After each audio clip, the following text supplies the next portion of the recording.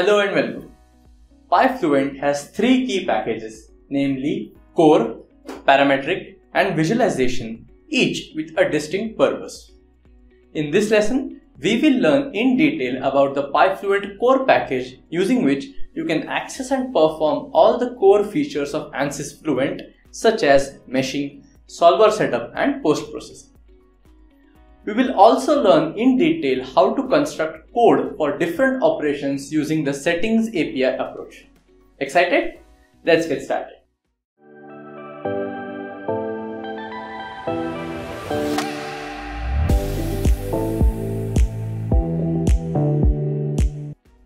Here is a list of features that are available through the primary package of PyFluent. We can launch an Ansys Fluent solver session in serial or parallel and connect already running sessions. We can create a script using Fluent's meshing capabilities and all of TUI commands and run more than one session asynchronously. We can also retrieve Ansys Fluent field data and solver monitors. Apart from this, we can register function callbacks on Fluent solver events. Basically, this library extends the functionality of Ansys Fluent by adding a Python interface without changing the core behavior of Ansys Fluent. Let's see this library in action using an example of a static mixer problem. Navigate to a working folder of your choice and then type in CMD in the address bar to launch command prompt. Let's first open a Jupyter Notebook session through the command prompt and start a Python 3 session. Give a name of your choice. In this session, let's begin by executing %matplotlib inline command. This enables the drawing of matplotlib figures in the Python environment, which will be needed in the later part of this session. Now, import the PyFluent Core library and name it PyFluent. Then launch the Ansys Fluent session and assign it to a variable with the name solver.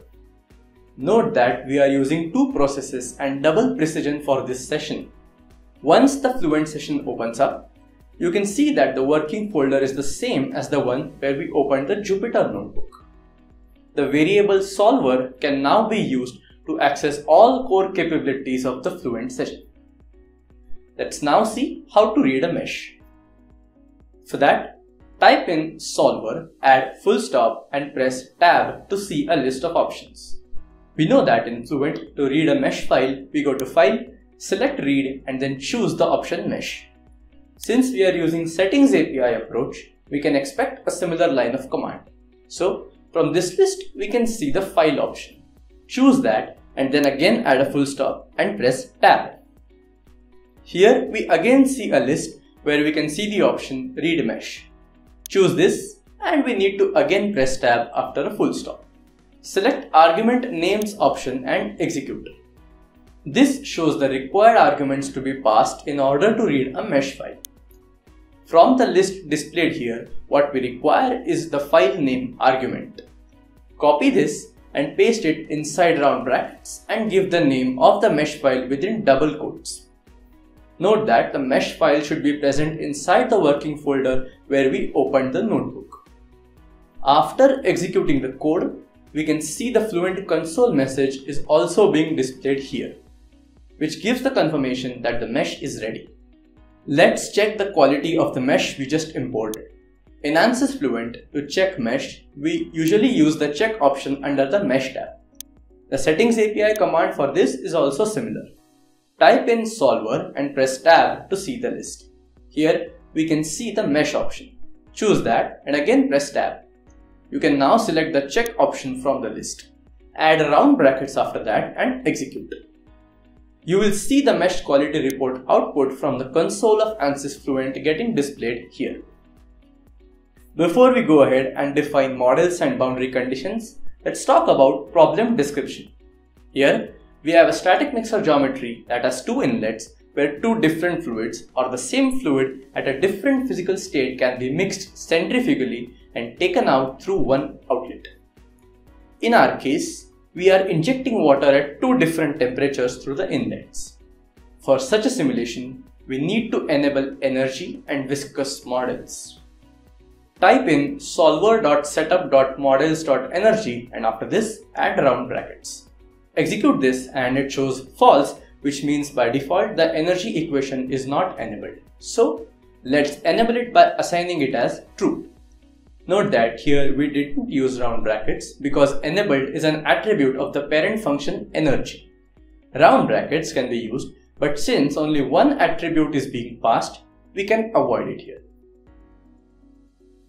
Now let's set up the viscous model. To see the defaults, type in solver.setup.models.viscous and execute. By default, k-omega model is selected and also we can see that SST is the default k-omega model. For our problem, this turbulence model is apt, so we don't need to change any of these settings. Next up, we need to create the material for the fluid domain. Type in solver.setup.materials and execute it to see which all materials are defined. By default, air is defined for the fluid zone and aluminum is defined for the solid zone. We need to define water for the fluid zone as we are using water for mixing. For that, list the available materials from the Fluent's database. We can see that water liquid is available in the list. Type solver.setup.materials.database and then press tab. We can use the copy by name function. Like we did before, let's check the arguments needed for this. So this function needs type and name as arguments. We know fluid is the type and water liquid is the name. Copy those arguments and paste them inside the round brackets and assign the appropriate fields. After executing this, let's list the materials now defined for the problem. We can see that water liquid has been added to the materials panel. Let's go ahead and assign this material to the fluid zone. Execute solver.setup.cellZoneConditions.fluid to see the current default material assigned to the fluid zone. Currently, air is assigned to the fluid zone. To assign water liquid, copy the fluid zone name here. It is fluid domain and keep it inside square brackets and assign material as water liquid.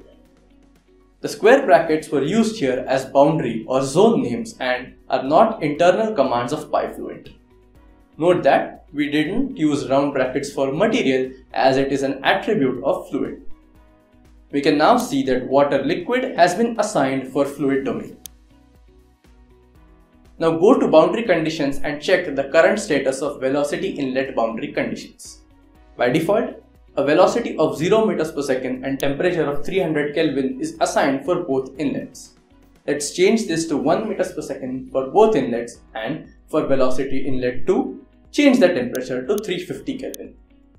Status now shows that these have changed. Note that round brackets was used to pass the arguments as we were trying to change two attributes of velocity inlet, that is Vmag and T. We have completely set up the problem. Next up, let's initialize and run the simulation. Select hybrid initialization to initialize the problem, set the number of iterations to 600 and then start the iteration. The simulation is now complete. Let's go ahead and create contours to visualize the result. First, let's create a velocity contour to visualize the result. The print state function will show the present state of any defined contour.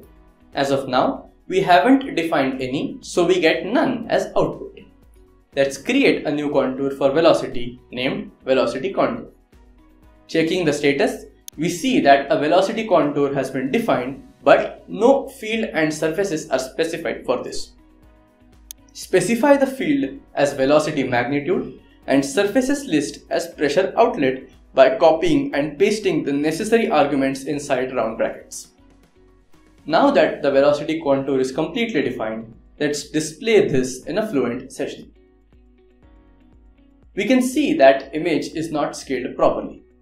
We can scale the view so it fits the window using autoscale function. Let's save the picture in our local machine and then try to display this in our notebook session. Type in solver.results.graphics.picture.savepicture to save a picture. While saving, give the name as velocity. Note that picture will be saved in as a PNG file in the working directory we mentioned earlier. To display the saved image in the notebook session, we need the matplotlib library. Matplotlib is bundled with the PyFluent Core package, so we don't need to import it separately. Import pyplot and image from matplotlib.